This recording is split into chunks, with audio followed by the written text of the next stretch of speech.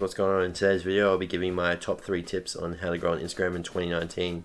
Hope you enjoy the video.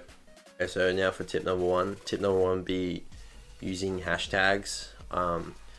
Probably use about 30 hashtags per post, but put them in the first comments because on the picture it will just look messy.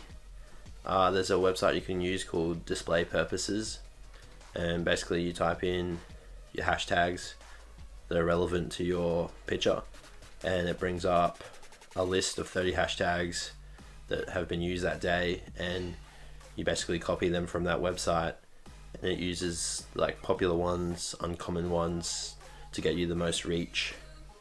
And it's a very helpful tool because you don't have to think about your hashtags, you just type them into Display Purposes, and that's basically what I do, and it's a great tip. I'll leave a link in the description below for Display Purposes so you can easily find it and don't have to search through the web.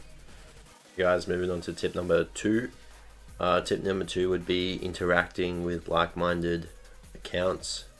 So with mine it would be fitness, and basically I type in places such as like Brisbane or Sunshine Coast, and any fitness post I see I just comment on it and make it relatable to them, like nice work, nice lifting, the name's Susan, and just start chatting with them and engaging with them so that they engage on my content and they're like, who's this person, you know? So that'd be tip number 2. It's just engage with people and they'll engage back with you. Also with the engaging with people, it's social media, so the more social you are, the more following and engagement you're going to get.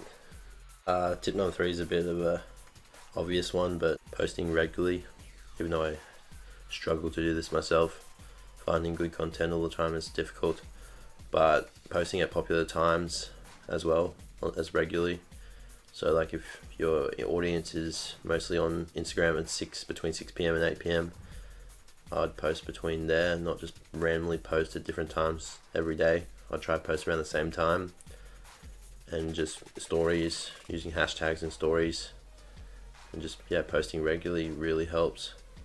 Alright, that was my top 3 tips on gaining a following or engagement on Instagram in 2019.